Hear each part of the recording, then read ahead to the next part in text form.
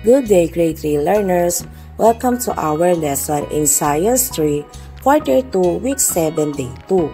Our topic for today is non-living things on land and their importance. Before we begin, please don't forget to like, share, and subscribe. Thank you. Activating prior knowledge. Many of the things around us, such as water, sunlight, food, and shelter, are also there when we need them. These things are both living things and non-living things.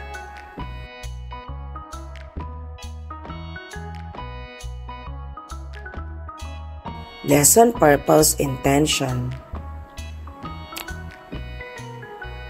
In this lesson, you will identify non-living things in a land environment and describe how these help plants and animals living in the given environment survive.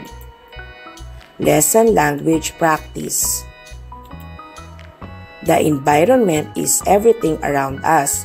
It includes all the living things like plants and animals, and non-living things like air, water, soil, and sunlight. In the Philippines, the environment is very diverse. It has many ecosystems like forests, mountains, rivers, oceans, and even cities where people live. Everybody will going to continue read the lesson language practice.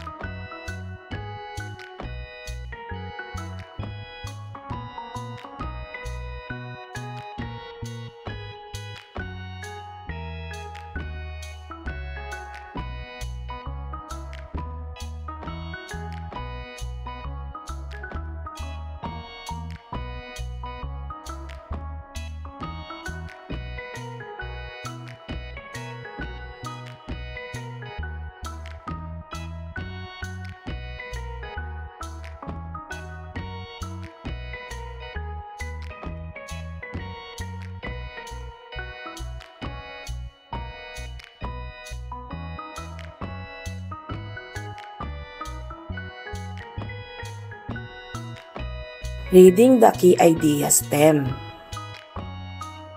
Activity 2. How do non-living things in a land environment help living things? Number 1. Divide the class into a small group. Number 2. Tell them that a farm is a land environment. Number 3. Ask, are there land environments in our school? Number 4. Explain that they will visit a land area and look for non-living things like rocks, soil, and sunlight. Number 5. Ask them to think about how these non-living things help the plants and animals living there. Number 6. Tell them they will do activity 2 to learn more about this. 7. Prepare the materials needed. Number 8. Talk about what they will learn before starting the activity. Number 9. Have them work in groups, but write their answers in their own book. And number 10. Let them ask questions before starting the activity. Developing understanding of the key idea stem. Here are the materials needed. This activity is good for 20 minutes.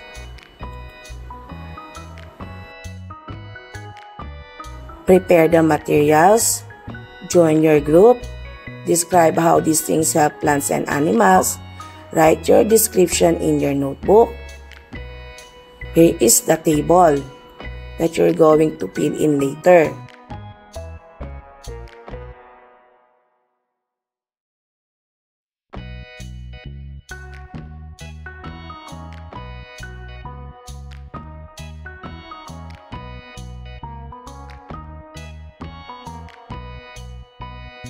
Here are the possible answers.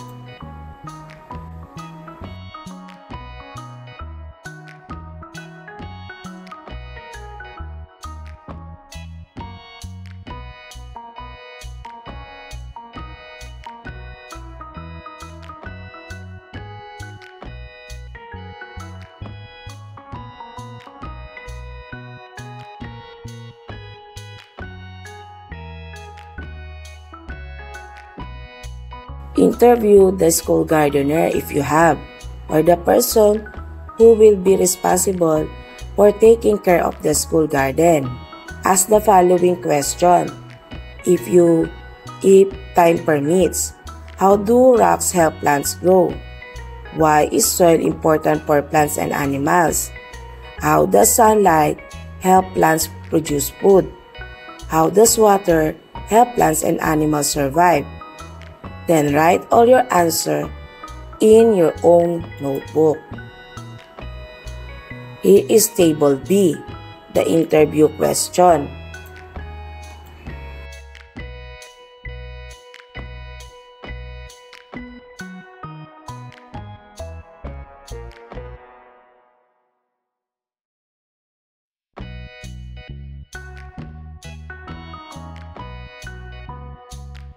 Here is the possible answer.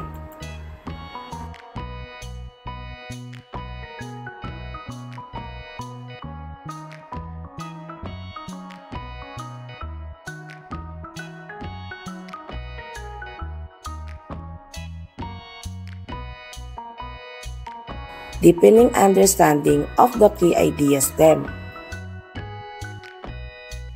How do living things depends on non-living things? Living things depend on non-living things because non-living things provide what living things need to survive. For example, plants need sunlight, water, air, and soil to grow and make food. Animals need water to drink, air to breathe, and places like soil or rocks for shelter and protection. Non-living things create the environment or habitat where plants and animals live. Number 2. How do non-living things in a land environment help plants and animals survive? In a land environment, non-living things help plants and animals survive by giving them important resources. Sunlight helps plants make food through photosynthesis. Water keeps plants hydrated and animals alive. Soil gives plant nutrients and a place to anchor their roots. Rocks and soil provide shelter and protection for small animals. In this way, non-living things support the life of plants and animals by making the environment suitable for them to grow, eat, and live safely. Making generalization and abstraction. Non-living things in a land environment help plants and animals survive by providing sunlight, which plants use to make their food through photosynthesis, supplying water that plants need to grow and animals need to drink to stay alive, offering soil that holds nutrients and anchor the roots of plants, which also serves as a home for small creatures. Creating shelter and protection for animals through rocks and soil formation, regulating temperature and air quality that enable both plants and animals to live comfortably, supporting nutrient cycles that recycle important elements needed for growth and survival. These non-living things form the foundation of the environment, making it possible for plants and animals to thrive and maintain a balanced ecosystem. Evaluating learning. Below is an illustration of a farm. It is an environment for plants and animals.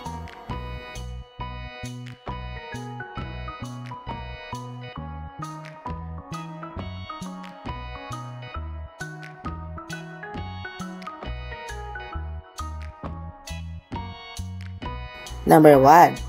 Looking at the farm, what living things and non-living things do you see on a farm? Number 2.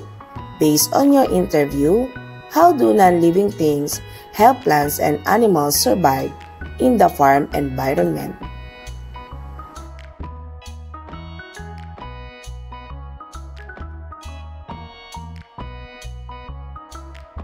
Here are the correct answers.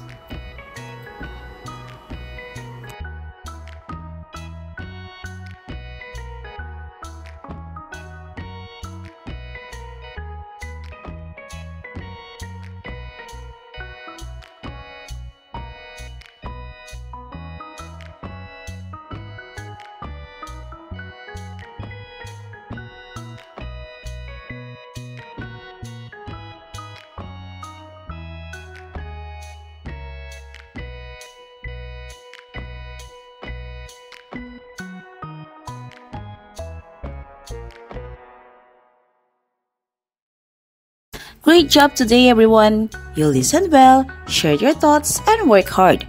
Keep up the good work. Always remember to read, learn, observe, and have fun. See you next time!